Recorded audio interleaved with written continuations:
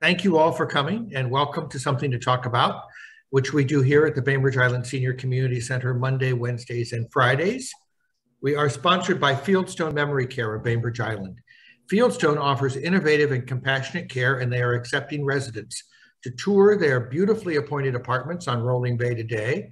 Call Fieldstone at 360-271-2530. They'd like to show you around. They've done some great work up there at that Rolling Bay facility. It's really, really pretty. Today, we are going to be joined by, and are in fact already joined by, Bob Haslinger, who is known to a lot of folks on Facebook due to his stunning photos of mostly birds, but also plants and other things from his backyard. And Bob, I'm looking forward to hearing about where those photos came from, some tips on how you have had fun framing the beauty outside your window, and how we might benefit from your knowledge just a little bit. Welcome. Okay, thank you. Thank you very much. I'm going to now share my screen. Can everybody see that? Yeah. Yeah. All right, so let's start here with this. I'm going to show you some pictures of the birds that I started photographing in my backyard. I'm going to talk about how I started and how I progressed along in learning how to do that. I'm going to take a brief moment to tell you what my background in photography is. Then I'm going to go back and show you some more birds, some in my backyard, and then I'm going to progress along to birds when I started going to other parts of Bainbridge Island, and including some of the parks, and especially Port Blakely Harbor Park and Shelcheld Estuary, taking water birds and ducks. And then I'm going to end up the program talking about digital photography in general and cell phone photography in particular, and how you can make your cell phone photographs actually better than you think that you can make them, that there's things that you can do with those photographs to make them look better, both on your phone and if you share them with other people. So without much more introduction than that, let's get on. This is a northern flicker, a male flicker. This is one of my early photographs. I started taking pictures of birds soon after I got a new full-frame digital camera in June. When I started taking photographs, I only had the full-frame digital camera and a sort of standard zoom lens, 24 to 70 millimeter. This was the first photograph I took of a bird. It's a downy woodpecker, a female. And I realized I wasn't going to be able to take pictures of birds like I wanted with the equipment that I had. So I proceeded to buy a zoom lens, a much longer zoom lens, and that allowed me to get pictures more like this.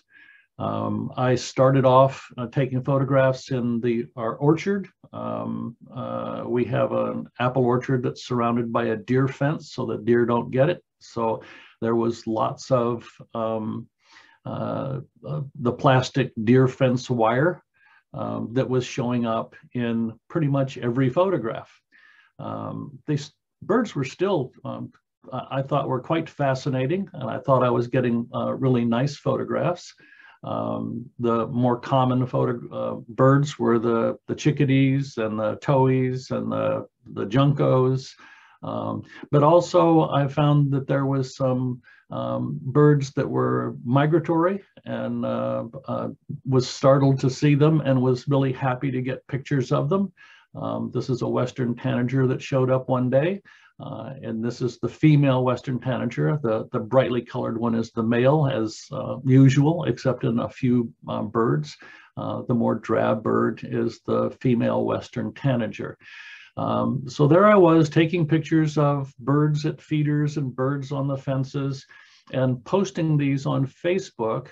And my friend Joel Sackett suggested to me that he would rather see birds that were not all entangled with fences and feeders, that birds were available in other places, and that I could get them there. And I took his suggestions to heart. I also decided that I was going to try and get pictures of birds that were actually telling stories, like this black-capped chickadee that was unhappy with the song sparrow that was hogging the feeder. So I moved along and started taking pictures of the birds. Here's another song sparrow picture on a statue that's on a bird bath, and getting pictures of birds in flight and birds. This is a female black-headed grosbeak in other situations that were not feeder and fence locations. Here's a towhee doing the towhee hop. The towhee hop is a right common thing that towhees love to do. They hop around from place to place. Here's a white-crowned sparrow in the water feature that we have with a waterfall. Loves to take a bath there. Lots of the birds love to take baths in those locations. Here's a northern flicker doing a flicker hop. The flickers hop around from place to place too. The flickers also have a very interesting way of flying. They aren't the only bird that does it, but they do it more commonly than many.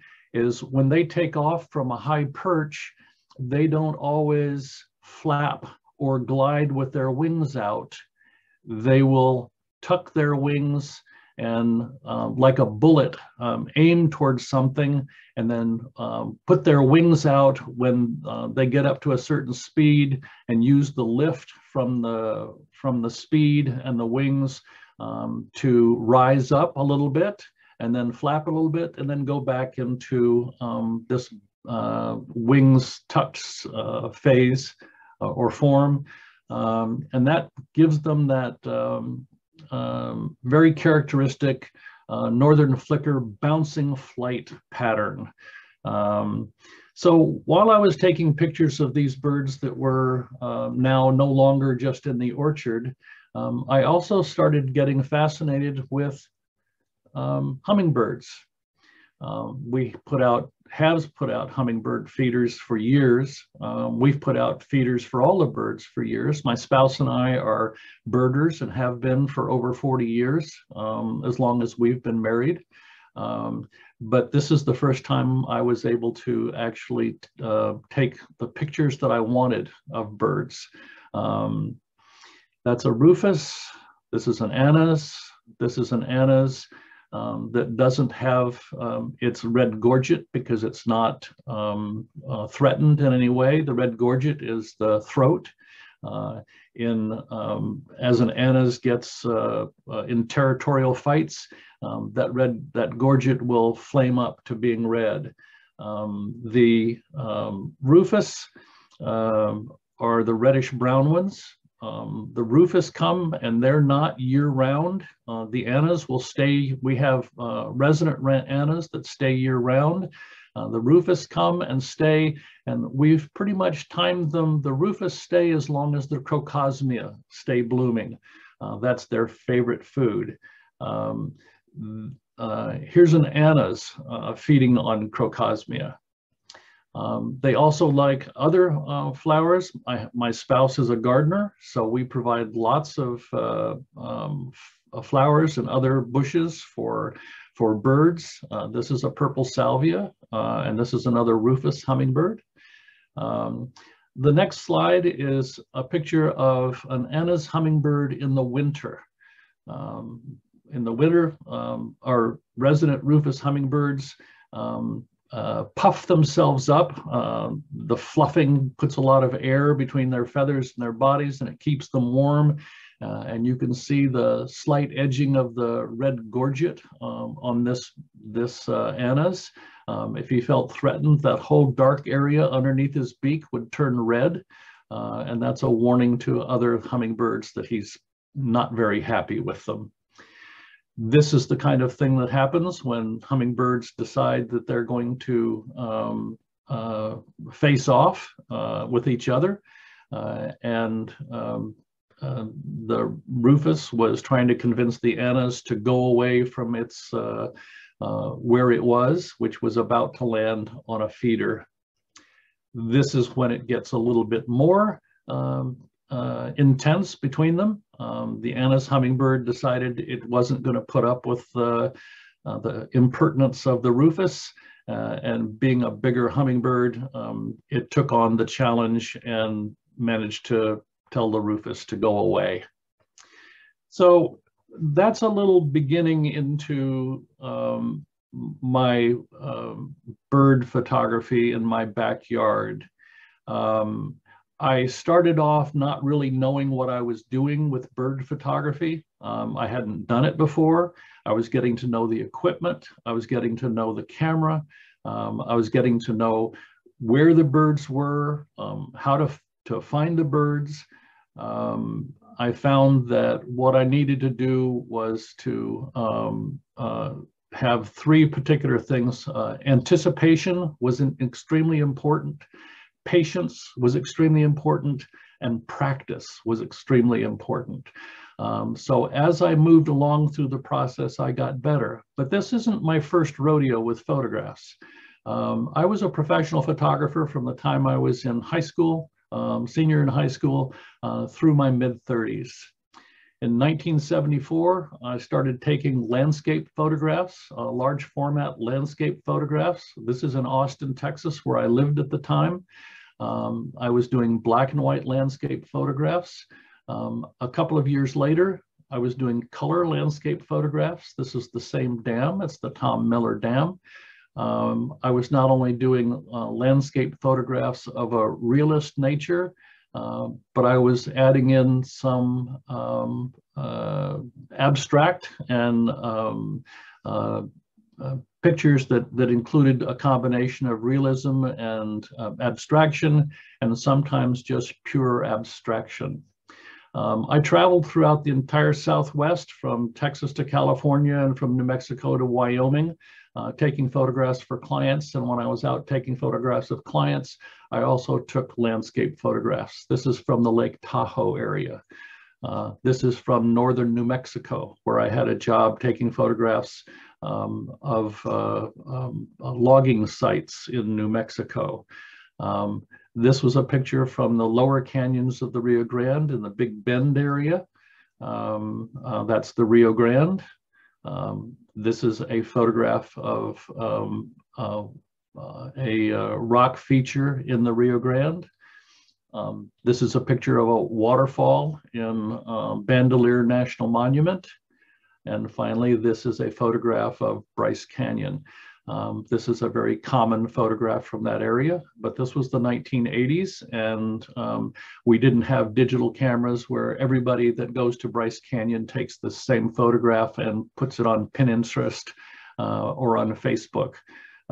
Back then, the way you got to see these photographs is someone like myself would take the photograph and then offer them in a gallery. People would buy it for a collection. I sold photographs to corporate and individual collections, made my own prints, and I did quite a bit of this. Bird photography was not something I could do because the equipment back then didn't allow you to shoot at 8,000th of a second, nor did I have the telephoto lenses that would allow me to take the photographs of the birds. I really stopped taking photographs in the mid-80s when I changed professions. I became a technology consultant and quit the work of photography and never really picked up photography as even a hobby until I started taking pictures of my backyard with an iPhone. This is an iPhone 7 photograph. I spent quite a bit of time over the years taking pictures of that cherry tree, which is the red tree in our backyard, through multiple seasons. And my backyard became a place where I took photographs of flowers and trees and sunsets and sunrises. This is a sunrise. And I'm going to come back to this photograph at the end of the presentation to show you how you can take the photographs that you take with your cell phone, whatever phone it is, Android or iPhone, and make them look better than you think that you can make them look. Let's go back to birds. Notice the poplar trees there. That's a favorite place for a red-tailed hawk to sit. We've had red-tailed hawks sit in our valley. We live in a valley that's open, and the red-tails love to hunt there. In the 34 years that we've lived here, we've always had one red-tailed hawk or another hunt in our valley through the spring, summer, and fall months. This one was sitting waiting, and maybe it saw something and it decided to go after it, but it took off, and I took a photograph of it. This is the red tail in the top of a Sitka spruce. I really like hawks. Here's the reason why red-tailed hawks are called red-tailed hawks. They have red tails. Here's another picture of the red-tailed hawk. This next picture is a red-tailed hawk being mobbed by a Cooper's hawk. Mobbing is a behavior where usually one raptor, whether it's a red-tail or a larger bird like an eagle, comes into the area of a smaller bird like a Cooper's hawk or crows or even robins, and they will fly up and they will harass the bigger bird to try and move it out of their area. I was very fortunate to catch this photograph. Seeing it is a difficult thing because it doesn't happen all that often. Taking photographs of it is even more difficult. This is a photograph of two juvenile red-tailed hawks. There was actually 4 juvenile red-tailed hawks together in the sky that day. I could only get 2 of them in my frame at one time. Red-tailed hawks are usually solitary hunters. Except towards the end of their first year, a family of red-tailed hawks, the youngsters will fly around together in their territory. Often they're not particularly hunting, they're just getting to know their territory. They may split off then and hunt individually, but this was a day when 4 of the red-tails were in the sky at once. Once again, not a common thing. Not only do we have red tails in the valley but we have osprey. Osprey have a nest up at the water tower in the Grand Forest. Usually the osprey are up so high that I can't take photographs of them. I think this one had pity on me and decided to fly low enough for me to take a photograph of it. I have other pictures of osprey flying, but not in my backyard. All of the photographs you've seen so far are pictures that I took in my backyard. Even the next one, which is a juvenile great blue heron. This great blue heron decided it wanted to eat the goldfish and the koi in our pond, our water feature pond. We have motion activated sprinklers and a little bit of netting to discourage that. My spouse and I were both out there at the same time that this bird came by, and we convinced it to move on to another location. Fortunately, that thing of being prepared and being patient allowed me to take a picture of that bird as it flew off. I really like taking pictures of flying birds. You've seen some so far. Here's a northern flicker in flight. It's about to land on a feeder. That tail down is a way of stopping its motion as it goes forward. Here's a blue jay coming in, a Steller's jay, excuse me, not a blue jay, a Steller's jay coming in for a landing on a feeder post. Somebody said, "Boy, you were lucky," and I went back to my 3 points, which is anticipation to start off with, patience, and practice. This wasn't the first time I tried to take a picture of a bird landing here with the wings spread. And I just happened to be ready because I saw the blue jay coming in from a tree. I knew what it was going to do. I took several shots, rapid shots in sequence, and got the picture that I wanted of this blue jay, a Steller's jay coming in for a landing. I really like the color of the Steller's jays. I'm very fond of, they're very noisy and they're obnoxious and they chase away other birds, but there's something really interesting about them with their mohawk hairdos and their beautiful blue feathers. This is the same Steller's jay sitting on the bird bath sculpture again. So one of the most common things that you'll see in your backyard, as in my backyard, is something that birders call LBBs, which is little brown birds. Little brown birds are the most common birds. Here's a white-crowned sparrow in blackberries.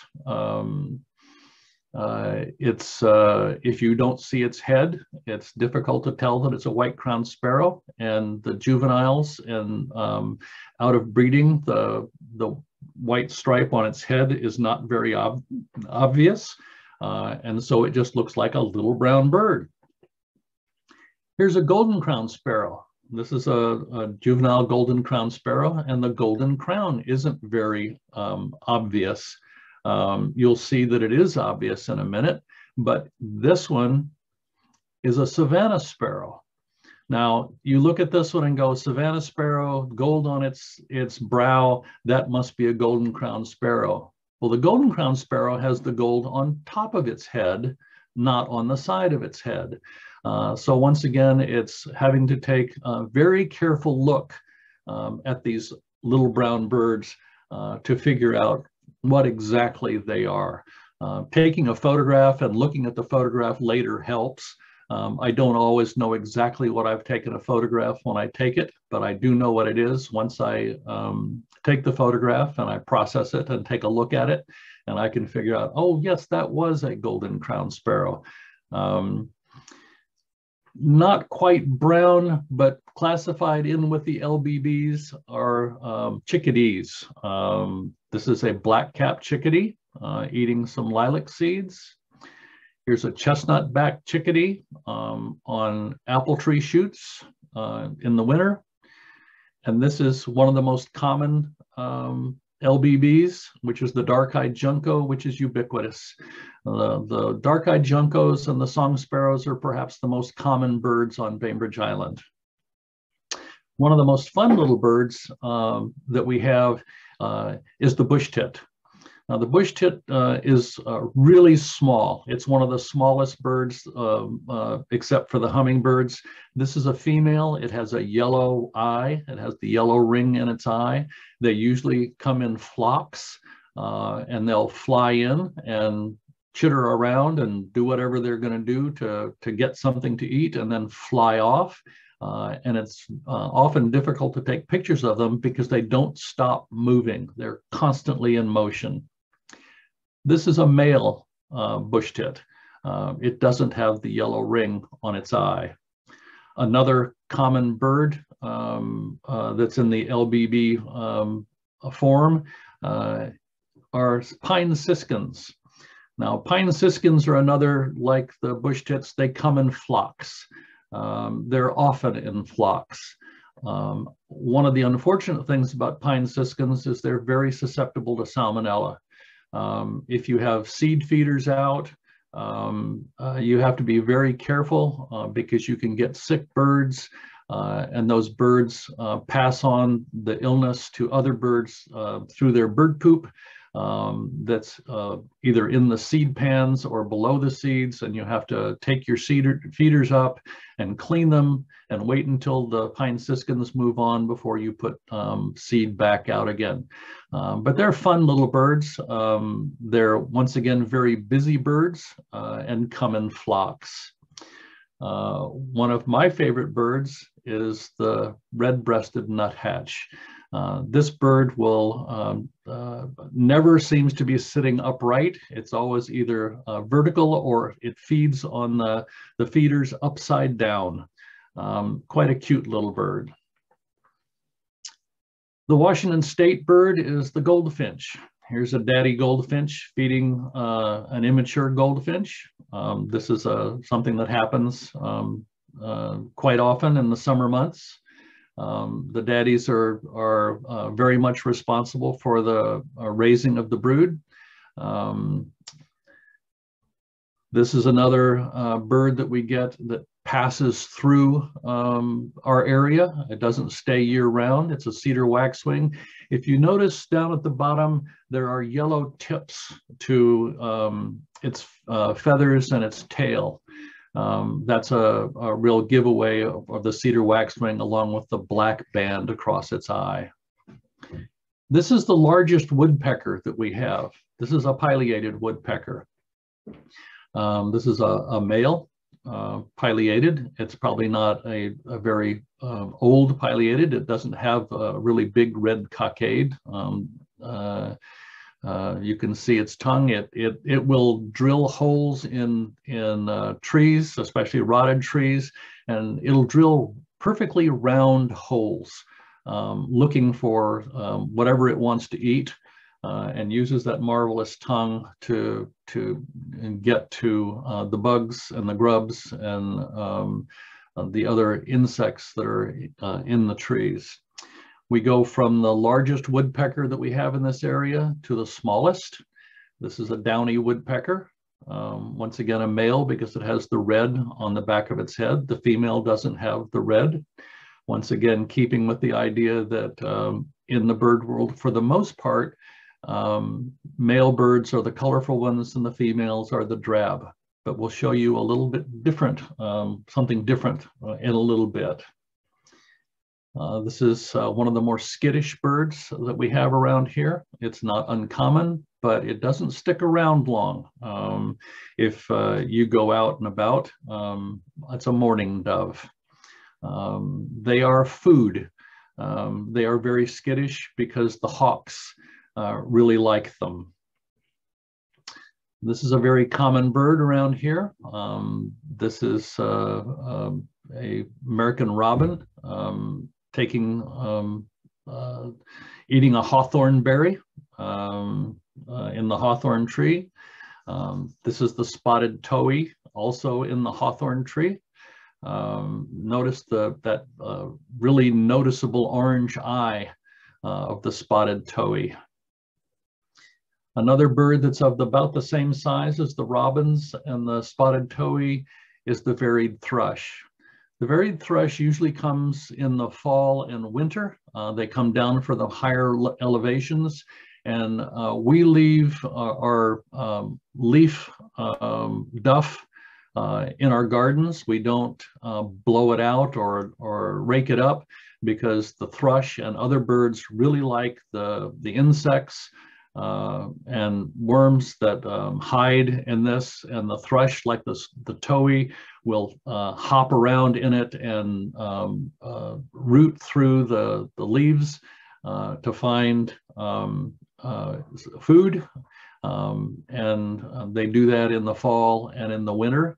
This is a male. It's got a very dark band under the orange under its chin. This is a female standing on one foot. It has a gray band under its chin. It's all puffed up because that white stuff that's on the limb in front of it is snow, and it's very cold. And so it's keeping its foot up to keep it warm, and it's all puffed up to stay warm. I'm going to go back to a picture of a dark-eyed junco just because I like this picture, and I thought I'd use this as a transition picture to talking about how do I get birds in my backyard for me to take photographs of. Well, we use bird feeders. This is a northern flicker and a junco on a suet cake feeder. The suet cake that we use is hot pepper suet. It's got chili peppers in it. The birds are not susceptible to the heat from the capsaicin and the chili peppers. The squirrels and the rats and the mice are, such as we are, and they don't like it. And so we don't have a problem with rodents or squirrels because they don't like the hot pepper suet. The bag there is a Nair sock feeder. A Nair is a form of thistle. It's been treated so that it doesn't germinate and we don't have thistles growing up underneath that feeder. You'll see in a minute what kind of birds like the Nair feeder. This is a Junco on a Squirrel Buster feeder. We use the Squirrel Buster and one other feeder to give the smaller birds a chance at eating because the bigger birds, the flicker and the Steller's jay, will hog the larger feeder, the larger suet feeder, and the smaller birds get chased away. So this is a feeder that the little birds can eat at. If a bigger bird lands on this feeder or a squirrel lands on this feeder, that cage that's above the bird will slide down. It's gravity activated, and it will close off the feeder. We also have a double cage feeder. This is a red-winged blackbird being very frustrated because it can't get to the suet that's in there because it's too big. So the red-winged blackbird came up and took a look at it and expressed disgust and flew away. But the dark-eyed junco, as you can see, can get inside the outer cage and get to the suet that's inside the inside cage. Here are pine siskins. They and the goldfinches really like the thistle, the Nair thistle seed that's in the thistle sock. They came as a flock, and as you can see, they're flocking all over it. The juncos also like the Nair seed, and so we will have them as well on those. I don't often take pictures of the birds on the feeders. It attracts them. They end up on the trees and the bushes and other places around the property. And this just means that we have them. Now, if we didn't feed them, we'd still have birds because we plant a lot of shrubs and flowers that birds like. But this congregates them. Now, if we didn't feed them, they wouldn't starve because there's lots of natural food around. Those feeders are actually for my enjoyment, my spouse's enjoyment, not so much for the necessity of feeding the birds. When you have bird feeders, you also have the hawks that prey on the birds that come to the feeders. This is a juvenile Cooper's hawk. He wasn't very smart. He came in and of course scared all the birds away, so he was very frustrated. That's a frustrated Cooper's hawk look. This was during our recent snow. This is a similar juvenile Cooper's hawk who came in and landed below the feeders and scared everybody off, and once again was very frustrated. Cooper's hawks tend to come in and land and wait and then grab a bird. Sharp-shinned hawks are hide. They're quite a bit smaller, and they come out like a rifle shot and will catch birds on the wing. The Cooper's hawk usually catch them on the ground or on the feeder. I'm now going to go to a next set of photos that are not from my backyard. After I had been taking photographs in my backyard of birds, I decided that I wanted to branch out and look at birds in other locations. So I started going to places like the Shellchelb Estuary, the Port Blakely Harbor Park, Fay Bainbridge Park, Fort Ward Park, and other places where there were water birds, and started taking pictures of water birds. This is a great blue heron. This heron was sitting in the water near the shore. I patiently watched him, and when he took off, I noticed that he had tangled his feet in seaweed. He went out and landed on a personal watercraft that was moored off the shore of Pleasant Beach, and proceeded to clean the seaweed off his feet. But I got this as he was flying away.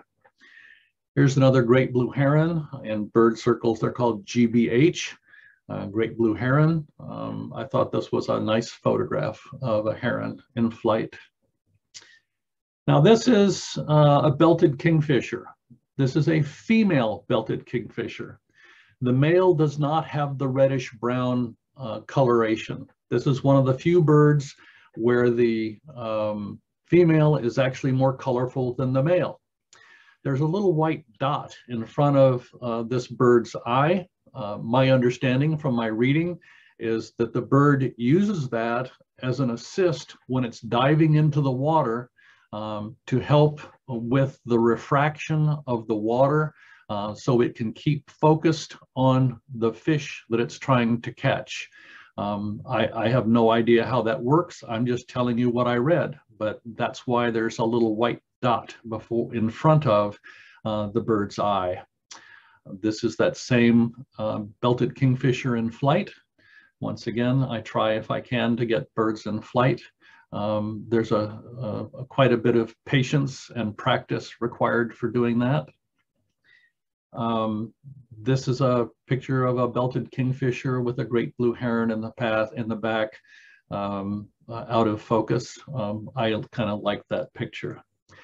Now, one of the things that you might have noticed is that I've changed in terms of my abilities to take pictures of birds from the early ones where I was struggling to understand the equipment and how it is that you take pictures of birds, to getting to a point where I'm now taking pictures that have not only stories to them, but are quite dramatic pictures. They're actually really nice photographs and not just pictures of birds. This is a horned grebe in winter plumage. I really was struck by the reddish eyes. It's really true that that's the color of their eyes. They are noted for that. This is the horned grebe. The difference between this picture and this picture has to do with luminance. Luminance is the range of values between dark and light. A low luminance photograph has a smaller range of values between dark and light. The higher luminance photographs have a greater range between dark and light. So for instance, if you notice this one, the range of values between the darkest part and the brightest part is much broader than on this one. We'll get back to that again in a minute. This is another fairly low luminance picture of a spotted sandpiper at the Port Blakely Harbor Park. There's not a whole lot of, it's a fairly gray day, and there's not a whole lot of change between the dark and the light in this picture. But once again, I think it's a really nice picture. I'm just going to run through a few more pictures of birds, some ducks to start with now. This is Shelchub Estuary, an American widgeon. This is mostly female American widgeons, except the one that's the second from the bottom, which is a male that has the green eye stripe. Here is the American widgeon with the green eye stripe and his reflection. Mallards are ubiquitous. They're throughout the entire North America. They are often ignored or denigrated because they are so ubiquitous and so common, but I don't think that that makes them any less beautiful. Especially that male mallard's iridescent green head. This is a pair from the Port Blakely Harbor Park. One of people's favorite ducks is the bufflehead. The bufflehead is a cute little bird. It's a small duck. It has that multicolored rainbow head on the male. and it spends a lot of its time diving for its food, and it spends some amount of time just showing off. It is that's one of the cute things about this bird. It likes to show off for other buffleheads. And this next picture is one that I was really pleased to catch. It's a bufflehead making a run to take off. They need to get a certain amount of speed up before they're going to get up in the air. And this bird was nice enough to do it in such a way that I could take a picture of its attempt to go into flight. So more birds, more water birds. Here are some common mergansers. These are 4 females flying at the Port Blakely Harbor Park. This is a female common merganser in a hurry. I'm not quite sure where she's going so fast, but she decided she needed to go somewhere pretty quick. This is her in a little bit more sedate motion, her and her reflection. There are multiple kinds of mergansers in the area. Here's a hooded merganser and a male hooded merganser and a female hooded merganser drying her wings. This is from Fay Bainbridge Park. It's a double-crested cormorant, very common around here. While I'm taking pictures of the water birds, there's always other birds hanging around that are not water birds. American crows. This is a yellow-rumped warbler that was down at Shell-Chelb. This is the ubiquitous song sparrow on rose hips down at near Shell-Chelb. Down there along Point White Drive, there's a set of bulrushes where red-winged blackbirds are in the summer and fall. And here's another bush tit that was at the Port Blakely Harbor Park. And finally, in terms of the birds photographs, is a photograph that seemed to be very popular, or was very popular on Facebook. I didn't really think at first that I would post it because I didn't know that it was would be all that popular, but it's a bald eagle and people seem to really like it. I think because it has a painterly effect to it. Let me move on to talking to you about, I have just a very few minutes left, about digital photography. Remember me talking about luminance? Well, in luminance are the steps between dark and light in a location, in the real world, and in an image.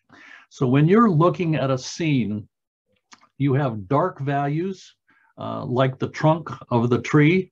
You have light values like the clouds in the upper right-hand corner, and you have a range of values between the dark and the light. The various steps between dark and light can be doubling of light values. The doubling of light values, 1, 2, 4, 8, 16, 32, 64, etc. on. Those are steps. In this particular photographs, you probably have perhaps as many as 10 or 11 steps of doubling of light between dark and light. In some of those ones that I said were low luminance, you may only have 5 or 6 steps between dark and light. Let me talk for a moment about algorithm. Algorithm is nothing more than a program that a human programmed into an electronic device, a digital device, to make decisions based on the rules that the human made up. It's not anything fancy, it's just a set of rules.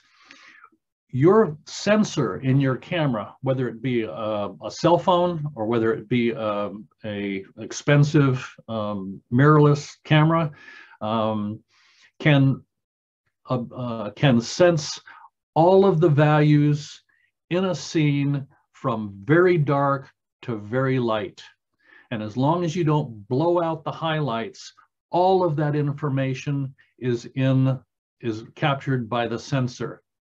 The algorithm decides what you can see on your screen, because your screen cannot display the entire range of values, luminance values from dark to light on the screen at the same time if it's showing it in a linear fashion or according to the algorithm that was programmed in it.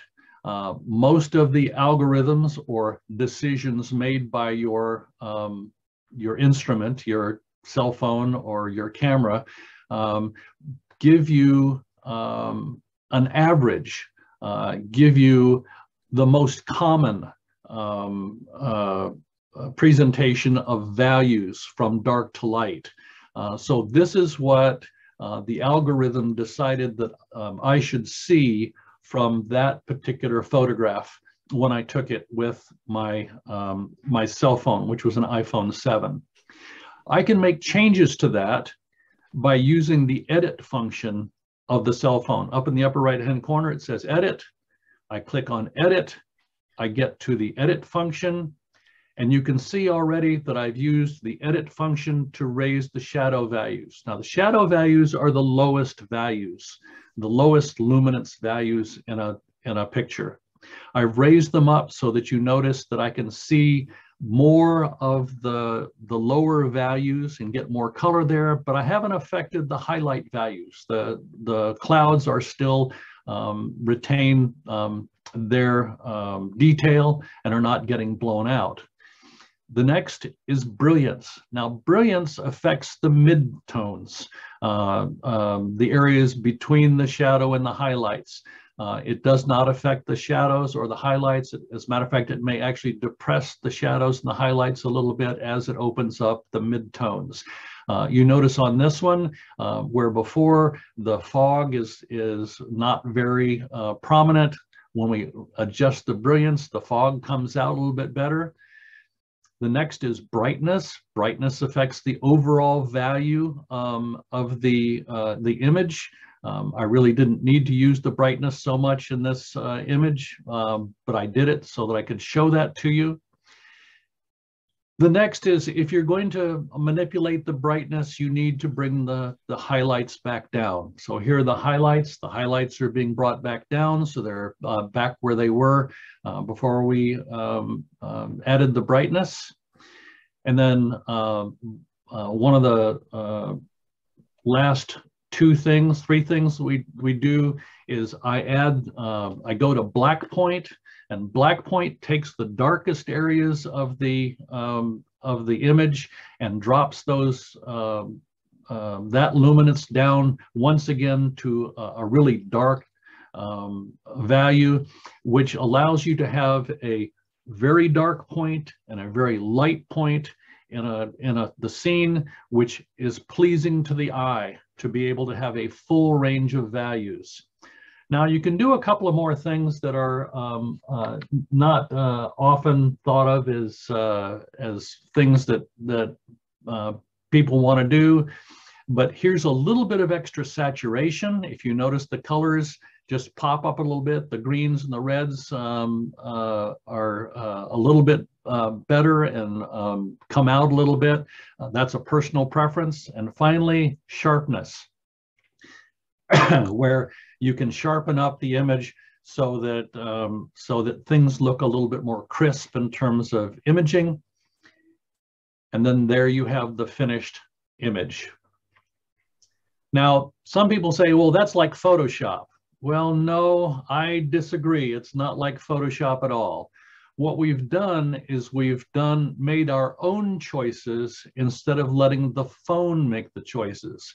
Instead of the programmer who programmed the algorithm making choices as to what that image is going to be displayed as, we went in and took the information that the sensor had recorded and made the choices of how that was displayed on our device. That is our choices instead of an automatic choice made by a programmer. Here's another image. Here's another image where I made some choices. And that's pretty much my show. Thank you very much. Very interesting and enlightening. Does anyone have any comments or questions about the range of things that Bob talked to us about? Pat? Well, thank you. This was absolutely amazing. You are a wonderful teacher. Your images are amazing. I'd like to see this program shown to other people. This is just wonderful. Thank you. Yeah, I think. Well, thank you, Pat. All of us should share it. This is really terrific and beautifully presented. Well, thank you, Paul. You're a wonderful photographer. I appreciate your photography. I see a lot of it, and I really take that as a high compliment because you're an excellent photographer. Oh, thank you.